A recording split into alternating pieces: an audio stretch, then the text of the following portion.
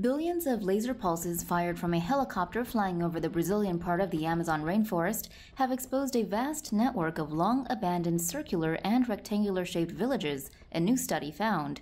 The abandoned villages dated from the years 1300 to 1700. The round ones all had remarkably similar layouts, with elongated mounds circling a central plaza like marks on a clock. These elongated mounds, when seen from above, look like the rays of the sun, the researchers wrote in the study, which was published in the Journal of Computer Applications in Archaeology. Using LiDAR technology, the researchers could penetrate the rainforest canopy and map the landscape below.